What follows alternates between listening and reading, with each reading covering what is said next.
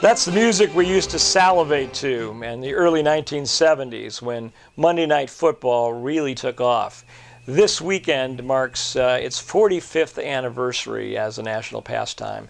And it's hard to think of a Monday night game as a pastime, but in a way it has, because it's so transformed the very nature of sports broadcasting completely, particularly, obviously, football.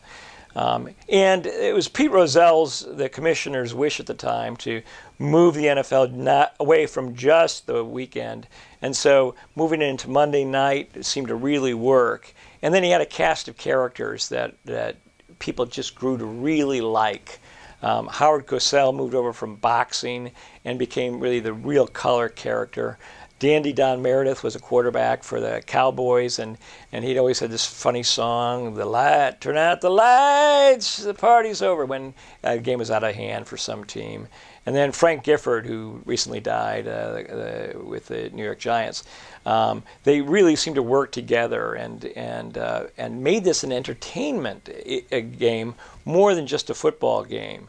And it was that sort of camaraderie and almost comedy that integrated with a great sports action package with double the cameras that we'd had in other games.